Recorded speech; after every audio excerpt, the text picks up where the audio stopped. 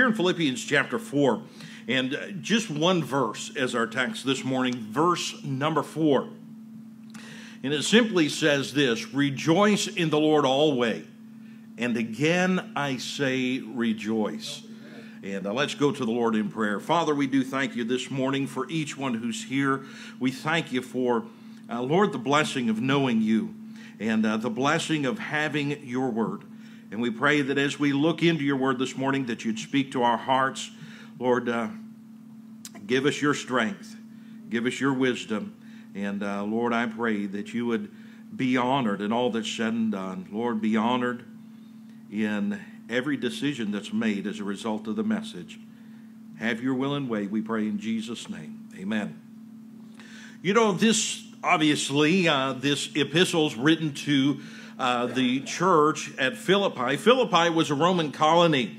And so, as such, they were greatly influenced by Roman culture, by Roman religion, and of course, Almighty Caesar. There was a great influence there. And so when the believers in Philippi turned to the Lord Jesus for salvation, they set themselves at odds with the culture. Now, let me kind of run down a little rabbit trail here. It doesn't take me long to find those, as you can tell. The idea that we need to be relevant to the culture and in tune with the culture is not biblical. Because these, in trusting the Lord, they were running counterculture. They were absolutely in opposition to, and we'll see this as we go through. So if we're going to follow the Word of God, if we're going to follow the Lord Jesus Christ, we're not going to be relevant to the culture. We're going to be counterculture. And we're going to be looked at and despised as wicked people who don't really care about our nation and who don't really care about how things really are. And that's not the case at all. We care about our nation. We care about the way things ought to be, but the way things ought to be are not how our culture looks at it. The way things ought to be are found in the Word of God.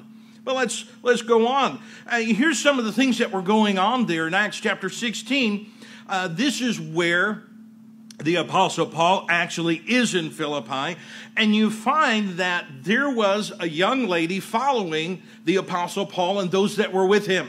And this young lady was a soothsayer, and the reason she was a soothsayer is because she was possessed, the Bible says, with the spirit of divination. In Acts 16 and verse 16, it says, and it came to pass, as we went to prayer, a certain damsel possessed with the spirit of divination met us, which brought our masters much gain by soothsaying. So this is, or apparently was commonplace and acceptable. It wasn't anything out of the ordinary to the people there in Philippi. But you know, God's opposed to that sort of thing. God's opposed to soothsaying. And you say, well, what is that? Well, fortune telling, tarot card reading, astrology, all those things. God's opposed to that. In Deuteronomy chapter 18 and verses 10 and 11, the scripture says, there shall not be found among you anyone that maketh his son or his daughter to pass through the fire, or that useth divination. Well, that's what this woman was doing. She had a spirit of divination, or an observer of times. What is that? That's astrology, or an enchanter, or a witch, or a charmer, or a consulter with familiar spirits, or a wizard, or a necromancer. God's opposed to that. And Jesus came, the scripture tells us, to destroy the works of the devil, and that includes those who are possessed by the devil. The Lord came to destroy that this woman could be set free from that possession. In 1 John chapter 3 and verse 8, the Bible says, he that committeth sin is of the devil, for the devil sinneth from the beginning. For this purpose the Son of God was manifested, that he might destroy the works of the devil. And we think about the works of the devil. We talk about sin. We talk about being lost and so on like that. But it comes right down to the nitty-gritty. It comes right down to this. The Lord came to destroy this, that this woman would be possessed by this devil, that this woman would be a soothsayer, a prophetic person. The Lord didn't want that, and the Lord was opposed to that. But again, that was acceptable in Philippian culture. That's what was going on. And so when people came to the Lord in Philippi, they were going against what was common and what was acceptable in the culture. Being a Christian was very nearly considered to be treason. If you go down just a few verses there in Acts chapter 16, you find the results when the Lord freed this young lady of these devils that had possessed her. The Bible says in verse 19, when her master saw that the hope of their gains was gone, so it's all about money for them, they caught Paul and Silas and drew them into the marketplace unto the rulers and brought them to the magistrates, saying, these men, being Jews, do exceedingly trouble our city and teach customs which are not lawful for us to receive, neither to observe, being Romans. This is illegal stuff. This is no good. It's out of bounds. And again, very nearly treasonous. It's not lawful for us, being Romans, to even consider doing such things, to be involved in such things, even to listen to such things. And that's what they're saying. This is just not right. How much of real Bible preaching is acceptable to our culture today? Oh, we know none of it is. I mean, let's be honest. Our culture is not, we talk about America being a Christian nation. If our nation was really Christian, they would accept what the Word of God has to say. And our nation as a whole has rejected the teaching of the Word of God. And we can give example after example. I don't think I need to, because, none of us are living in a cave somewhere. We know what's going on. We see what's happening in our country, and I think we understand that. For the Philippians, turning to the Lord, being a Christian, that was sufficient cause to be mistreated by the crowd. Boy, does that sound familiar? That now, being a Christian in America, that's sufficient cause to be mocked. And, to have your business closed down, to be mistreated and misjudged by the majority of people. In Acts 16:22, it says, and the multitude rose up together against them, against Paul and Silas, and the magistrates rent off their clothes and commanded to beat them. They didn't like that. So this is the situation, and this is the people to whom Paul wrote, rejoice in the Lord always. And again, I say rejoice. Does it sound like there'd be much rejoicing there? Can you imagine if there was Facebook back in those days? Can you imagine what the post would look like? Oh, woe is me. It's just so bad. You need to pray for me. I can't get out of bed today. And all those sorts of things. Of course, we have those posts today. Anyway. So these believers, they were hated by all those around them. They were hated. So how is it possible that Paul would instruct them to rejoice in the Lord? How is that possible? Doesn't even make sense, does it? We have to look beyond human reasoning and human logic when we come to the Word of God. That's a lot of our problem a lot of times. We look at the Word of God from a human standpoint rather than from a spiritual standpoint. And when we look at the Word of God from a human standpoint, it makes no sense. But when we approach it from a spiritual standpoint, looking at things, then it makes a lot more sense. So let's think about this morning. Who are the people of rejoicing? In other words, who is it that's supposed to be rejoicing always? Who is it? It is, according to Psalm 33:1, it is the righteous. Psalm 33:1 says, rejoice in the Lord, O ye righteous, for praise is comely for the upright. Now, naturally, I know you didn't come to hear all this bad news, but naturally, none are righteous. That means you. And that means me. We know what the Bible says, for none are right. As it is written, there is none righteous, no, not one. So that means this is talking to none of us, right? Oh, it doesn't stop there. And that's the good thing. That's the good news. It doesn't stop with there are none righteous, no, not one. God goes beyond, because Jesus was sent to become our righteousness. Isn't that a good thing? 1 Corinthians chapter 1 and verse number 30 tells us, but of him are ye in Christ Jesus, who of God has made unto us wisdom and righteousness and sanctification and redemption. Thank God that God looked down from heaven and he saw us. None of us were righteous. There are none of us who sought after God. We're all gone out of the way. We're together become unprofitable. The way of God we have not known. There's no fear of God before our eyes. All those things that Romans chapter 3 tells us about us. And God saw from heaven that that's how we were. God saw from heaven before he even said, let there be light. Before he ever created the heavens and the earth, he saw from heaven that that's how you and I would be. And he said to Jesus, you need to go that you might be their righteousness, because there are none righteous. And thank God for that. So then we can be made righteous in him. Listen, we'll never live up to any sort of standard. You realize it doesn't matter how low the standard is, we never live up to it. Have you noticed that about human nature? We keep lowering the standard. Have you noticed that? I mean, we can talk about our public schools. The standard was a lot higher before I graduated. Yeah, I mean, before I ever entered school, the standard was higher. I've seen some of the tests, from back in the day, back in the early 20th century.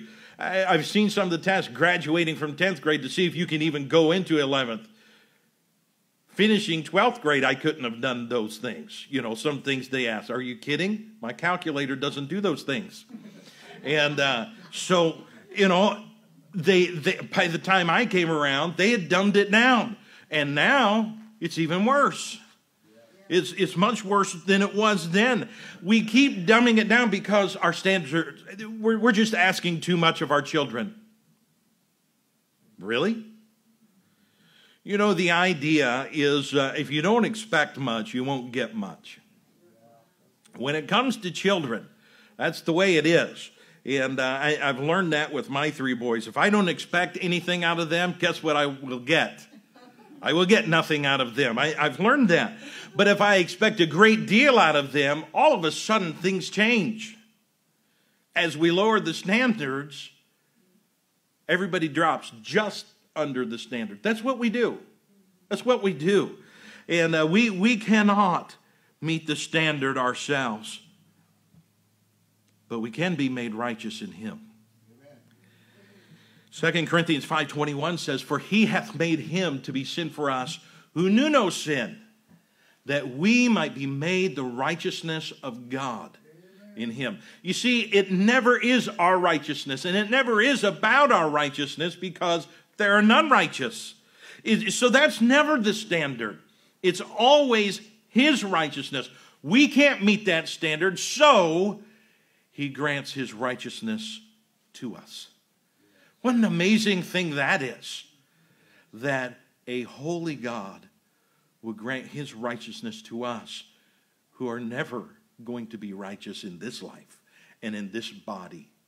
What a great God we serve. And so, how is it that we are made righteous? How is that possible? First of all, it's through hearing the word of God. Then faith cometh by hearing, and hearing by the word of God. But it's also receiving the message of the word of God by faith. I talked about earlier when I was saved all those years ago, I heard the word of God. And that's what I believed. I believed the message of the word of God. That's where I placed my faith. And because I placed my faith in the message of the word of God, I placed my faith in Christ, because Christ is the message of the word of God.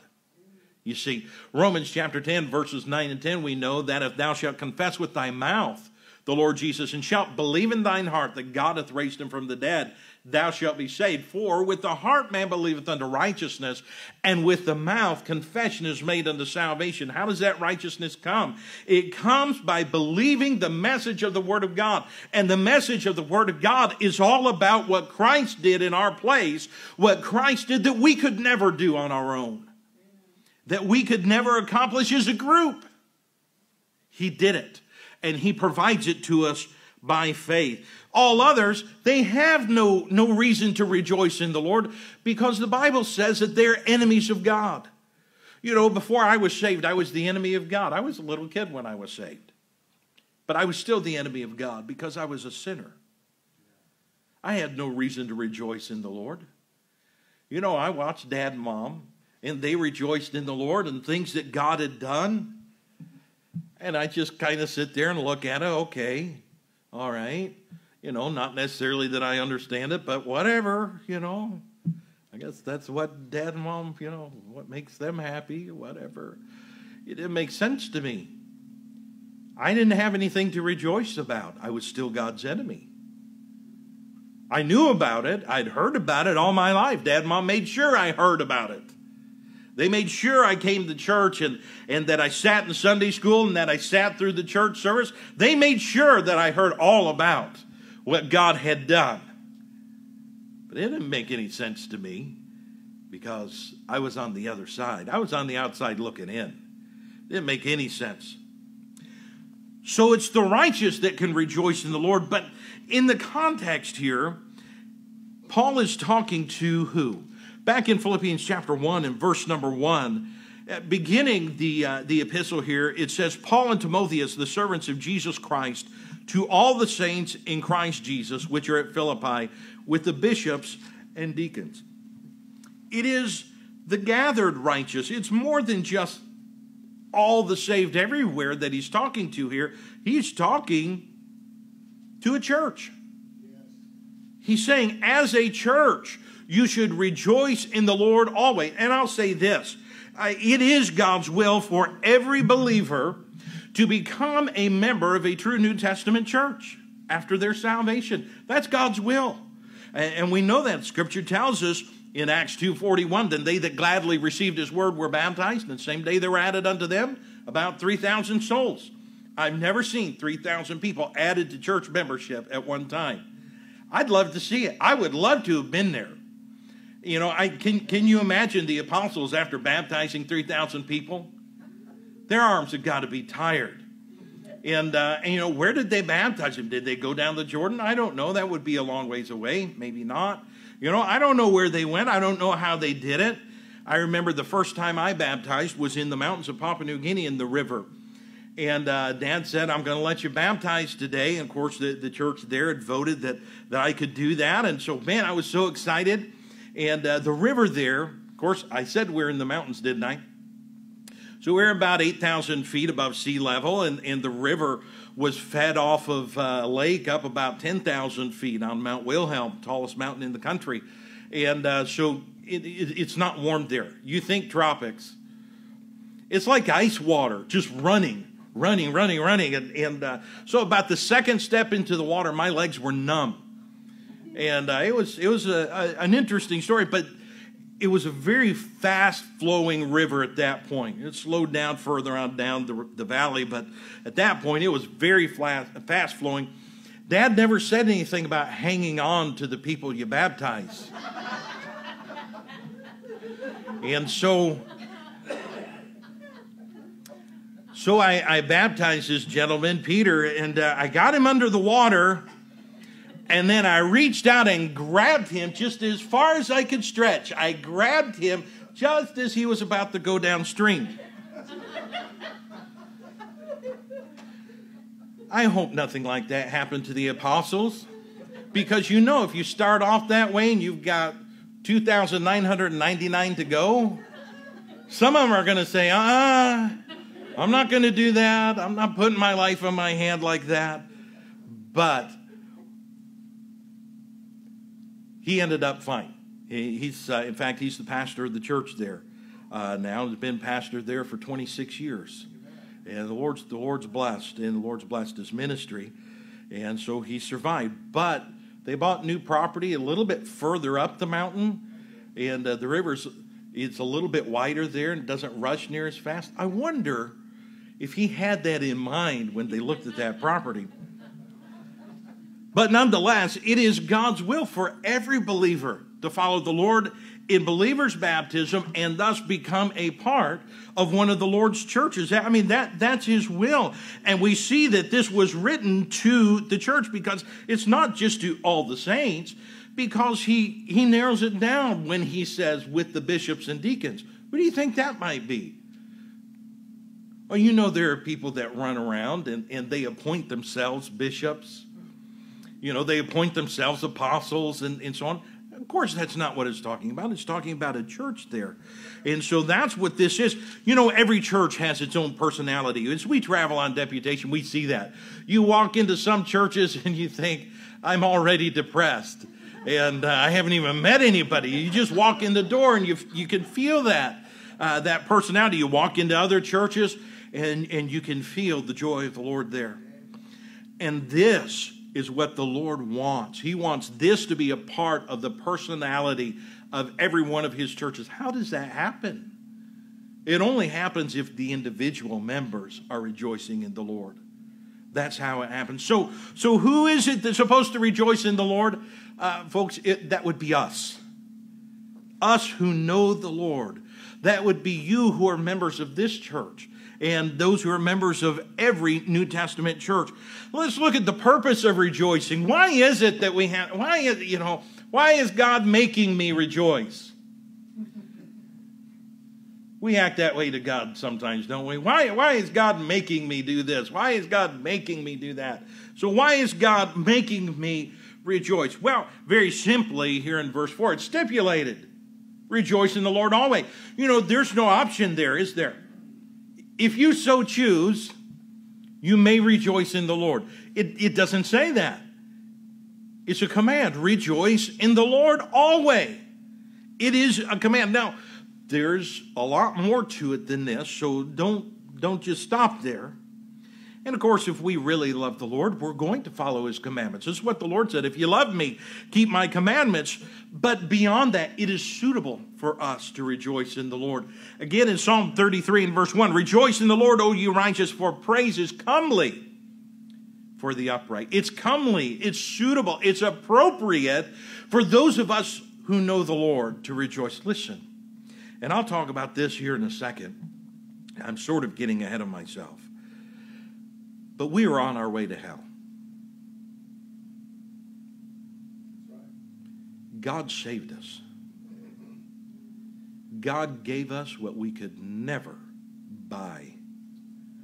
We could not lie, cheat, or steal to get a ticket to heaven, to have our sins forgiven, to have an open door of fellowship with God today. There's no way we could come by that. And for those of us who know the Lord, it's appropriate for us to rejoice in the Lord. All those things being true. It's just appropriate. It is suitable. It is safe. Look in chapter 3 and verse 1, Philippians. It says, finally, my brethren, rejoice in the Lord. Do you think that Paul was trying to get a point across? Finally, my brethren, rejoice in the Lord. To write the same things to you, to me indeed is not grievous, but for you, it is what? Safe. Why is it that we have to rejoice in the Lord? Because it's safe. It's safe to rejoice in the Lord. You know, there's so many things out there that are unsafe. When we were in Papua New Guinea, we lived out in the bush. That's where our ministry was. And we would go into town to buy our supplies. When we first moved in the bush, it was about an hour-and-a-half trip. And there toward the end, it was 3.5 hours. It's because maintenance is not a word in their language. They didn't maintain the roads, and they were bad. But anyway, we'd get into town, and we would pull up. And more than once this happened. We'd pull up, and of course the boys were there in the back seat of our vehicle. And as soon as we'd stop the vehicle, someone would walk up, and they'd say, I see you have 3 boys there. You be really careful with them because there were some kids kidnapped here just the other day. So you be really careful with those kids. And we were careful with them because we wanted them to be safe. We rejoice in the Lord because it is safe. There is protection in rejoicing in the Lord. You know what happens when we're upset and when we're bitter and when we're just unhappy, do you know what happens there? Do you know what we're doing? We're opening a door for the devil to get in and to do all kinds of things in our mind and do all kinds of things in our heart and to put all kinds of plans in our minds. Hey, you need to do this. You need to, forget what God said. That's not working for you. You need to come over here and do this. It is safe to rejoice in the Lord. It is safe for us to do that. It is simple. In Joel chapter 2 and verse 23, it says, "Be glad then, ye children of Zion, and rejoice in the Lord your God, for he hath given you the former rain moderately, and will cause to come down for you the former rain, and the latter rain in the first month." It is simple. Listen, there are so many simple things for which we can rejoice in the Lord. Listen, how many of you got out of bed this morning? Yeah, I know there's only 2 or 3 of you that did that. The rest of you are still in bed. Oh, you understand what I'm saying. You say, but that's a simple thing. Can we not rejoice in the Lord because he gave us the ability to get up, to get dressed, and to make our way down to God's house? Can we not rejoice in that? When I was pastoring, I had a lady in our church, Viola.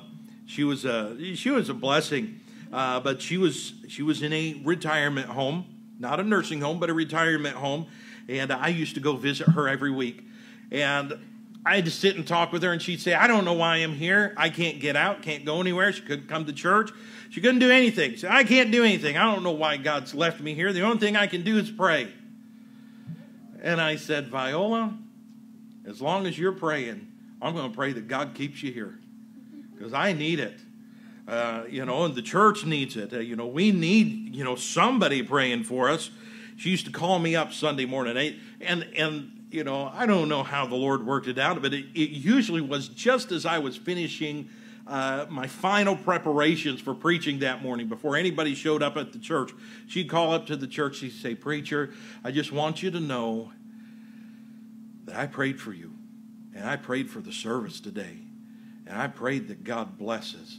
And I'm telling you, I rejoiced in the Lord over that. I rejoiced in the Lord that she was praying. She couldn't make it to church. And here we are, and we're upset about it. I hope nobody's upset that you're here this morning. But I'm talking about the simple things. Sometimes the simple things are having ice cream. Thank you. I was waiting for somebody to say amen to that. Somebody ought to say amen to that. That's something simple. It's something we take for granted, don't we? I can remember the days, again, as a teenager in Papua New Guinea. We had ice cream there. It was called New American. Came from New Zealand. New Zealand didn't know anything about American ice cream, let me tell you. But this New American ice cream, it would, in shipment from New Zealand to Papua New Guinea, it'd melt and refreeze. You know what happens to ice cream when it melts and refreezes? It has the consistency of Comet. And there were many times we had ice cream that had the consistency of Comet. And it was awful stuff, but we ate it anyway because it's all we had. And then now we get ice cream and we rejoice in that. It's a simple thing. Do you understand what I'm saying this morning? There's so many things that God gives us. They're gifts that he gives us. Every day, simple things. The ability to be with friends and loved ones. Deputation, it's not fun all the time. But one thing I am happy about is that I always have my wife and my boys with me. I love my wife. I love my boys. I love having them with me. And, fellas who do deputation by themselves, God bless them. I don't know how they do it. And I'm thankful that my wife didn't want me to go by myself. She said, "No, we're in this together. We need to go together." Which is fine because I told her, "Pack up and get in the car. We're leaving." So it worked out really good. And, of course, the boys, I said, "Get in the truck." There's just, not a lot of choice for them. But the thing is, that's just a simple thing. But I rejoice in the Lord that I have my family with me. Not just that they're with me physically, but when it comes to the work that God has called us to do, they're with me spiritually as well. They have a desire to help. They have a desire to be a part. And that's a simple thing, but it's not a simple thing. That's a big thing. I thank God for that. And we ought to rejoice in the Lord for the simple things that God does for us every day. God does things for us all the time. Simple things. Now, these last 3.5 years on deputation, we have not had a home. People say, you know, boy, it's nice to be on vacation. Well, it is when you go for a week or 2 weeks and then come home. But when you do it for 3.5 years and you have nowhere to go home to, that's not any fun. And, you know, usually we have our cargo trailer because we had to have our winter clothes and our summer clothes. We had to have everything in our cargo trailer because we had no home to put anything in. And so here, the end of July, we move up to Canada. We rented a house. And not just any little, you know, cardboard box somewhere by a dumpster. God gave us a nice house. 4-bedroom. I have an office. I don't have to share with nobody. I mean, I can shut the door, put out the do not disturb sign, and I can study to my heart's content. It's so much better than being in a motel room with 4 other people trying to study. You know, and I'm not complaining. You know, don't misunderstand. I'm just thankful that God's done that for us. And it shouldn't have been like that. It shouldn't, you know, we have no, as far as Canada's concerned, we have no credit history. We have no rental history. We have nothing. And here, God laid it on the heart of our landlord. We walked in the door and he said, I'm getting good vibes.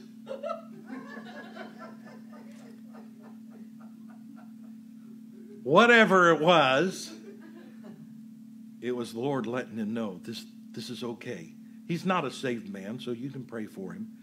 And he and his wife already told us, don't be surprised if we don't show up for service sometime once you start. And so we're excited about that too. But God's given us a beautiful place to live in. That's a simple thing. We take that for granted, don't we? Yeah. It's a simple thing. We ought to rejoice in the Lord for the simple things. You know, it is sure. The purpose of our rejoicing is because it is sure. In Romans chapter 12 and verse 12, it says, rejoicing in hope, patient in tribulation, continuing instant in prayer. Rejoicing in hope. Now remember, the word hope in the scripture does not have to do with I wish so, and it'd be nice if it were this way, but it probably won't. The word hope in the scripture has to do with our confidence and our assurance. Rejoicing in confidence. Listen, the things that God tells us in his word, they are true. We have to accept them by faith, but they are true. And we can rejoice in those things that we have not yet seen. Amen. Isn't that what Peter says about the Lord? Whom having not seen, ye love. We rejoice in hope that we will see our Lord. We will stand before him. We will see. We read through the book of Revelation and we read about the New Jerusalem. I'm excited about seeing that myself. I don't know about you, but I'm excited about seeing a city 1,500 miles foursquare with one street. Yeah. Does that make any sense to you? How do you have one street? I don't know, but I'm going to see it and I can't wait. I'm rejoicing in hope because I know I'm going to see it. I have no doubt because God told us so. And I'm rejoicing in hope. And then we ought to rejoice because it's seductive. And I'm using that in a positive way. We can't help but rejoice when we consider all that God did for us to save our soul. In Isaiah chapter 61 and verse 10, The Bible says, I will greatly rejoice in the Lord. My soul shall be joyful in my God, for he hath clothed me with the garments of salvation. He hath covered me with the robe of righteousness, as a bridegroom decketh himself with ornaments, and as a bride adorneth herself with her jewels. When we think about what God did in saving us and what we were and where we were, and we think that he saved us, we can't help but rejoice in the Lord. We cannot help it. And if you are saved and you can help it, there's a problem. And we'll talk about that here in just a second. But there's also the place of rejoicing. Where is it? Where is it that I need to rejoice? Where is it that I should do that? We should rejoice in supernatural victory. You know, things happen in life, don't they? Good things happen in life, and we've talked about that already, but there are things that happen in life that are not good. Anybody ever been there? We were driving one time in New Mexico, and if you've ever been there, New Mexico is a dry place. And we were driving, we were going down from Albuquerque down to Roswell. And there's just a whole lot of nothing there. I mean, you don't count fence posts. You count grains of sand, as they blow by. There's nothing there. And we got out there, and we were about halfway down to Roswell from Albuquerque when I realized there were no gas stations. And I realized I needed gas. And so anyway, we did some praying, and we didn't make it. And we ran out of gas, and we didn't have a gas can. We didn't have anything.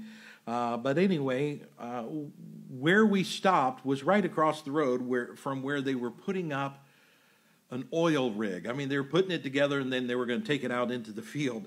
And so Jared and I, we were going to walk into town. We were about 2 miles from town.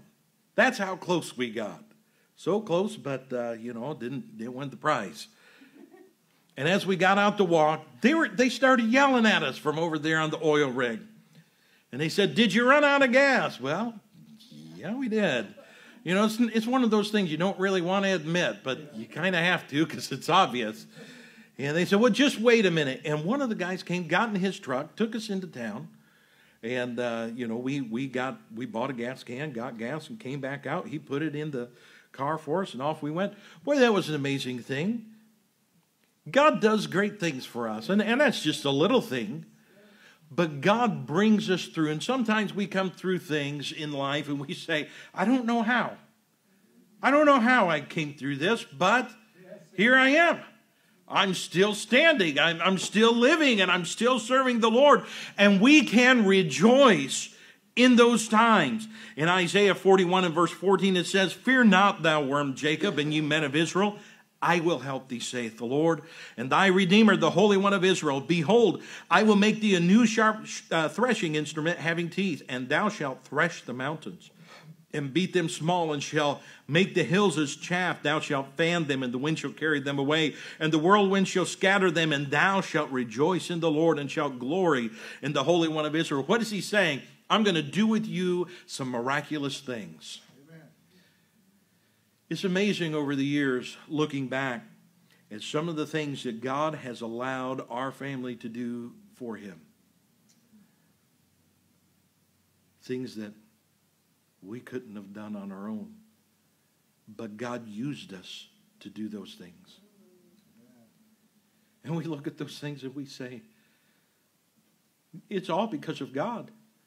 It's all what he's done. We realize how small we are and how that it's not us that brought this great victory. It's our God. He's the one who's done it. And that's when we rejoice in the Lord. But I tell you, we also ought to rejoice in the Lord in the sorrowful valleys. Over in the book of Habakkuk, chapter 3, verses 17 and 18, the scripture says, "Although the fig tree shall not blossom, neither shall bear fruit. Neither shall fruit be in the vines. The labor of the olive shall fail, and the field shall yield no meat. The flock shall be cut off from the fold, and there shall be no herd in the stalls. yet will I rejoice in the Lord. I will joy in the God of my salvation when times are bad. Because listen, we're still in this world. We're still in this flesh. Things are not done. The end of the story has not yet been written. And there are things that we go through, awful things, terrible things that we all face. This last year has been hard for our family. My wife lost her dad. My wife lost her sister a month after she lost her dad. I lost my uncle and my aunt, all in this last year. And I told my wife, I'm sick of funerals. You know, it seems like, every time we turn around, we're going to a funeral. They're no fun. But even in those times, we ought to rejoice in the Lord. Because even in the hard times, our God is still good. He hasn't left us by ourselves. Yea, though I walk through the valley of the shadow of death, I will fear no evil, for thou art with me. Thy rod and thy staff, they comfort me. We have reason to rejoice in the Lord even when times are hard, even when we don't know what the next step ought to be, even when we don't know where the next meal is going to come from. Even though we don't understand what's going on, we ought to rejoice in the Lord because, listen, He's not left us alone. He has not left us by ourselves to go through things. He's always there. He is, according to Isaiah 41, He is there holding our hands. As a father holds a child's hand. He's there.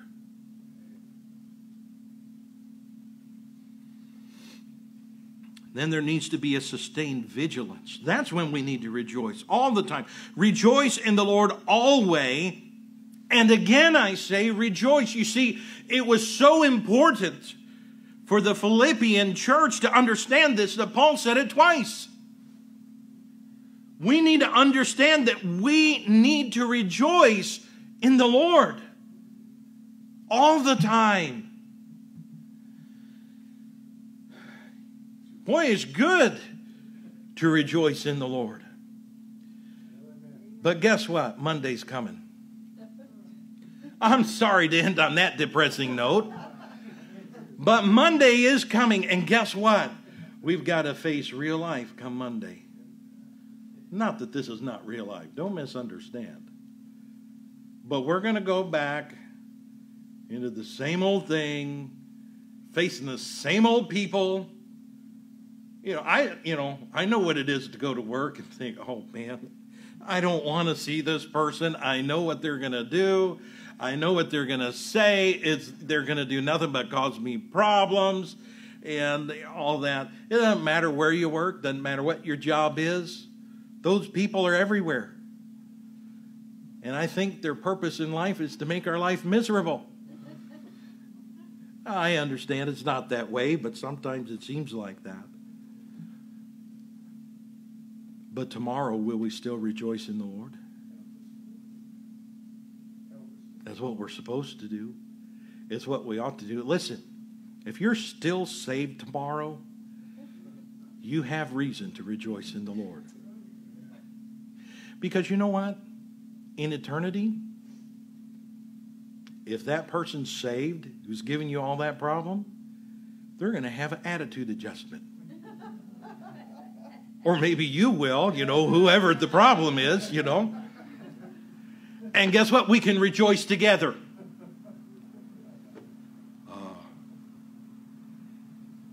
We can't really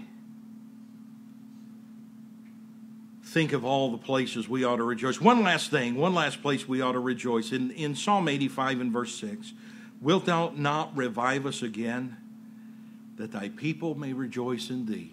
Now, I already talked about people who are saved who don't know how to rejoice in the Lord. You know what the problem is? They need revival. That's what they need. When you can be saved and you can read about what God did for you in saving your soul and say, kind of shrug the shoulder, not really care, and just go on. You need revival. I'm serious. You need revival. You need to see again what Christ did for you at Calvary. That's what you need. You need to see again that empty tomb where Christ came out victorious over sin, over hell, and over death, and He did it for you. Let me tell you something. You go to Calvary and you see what Christ did, and you go to the tomb and you see what Christ did there. You cannot help but be revived. You cannot help but rejoice in the Lord and rejoice in all that He's done.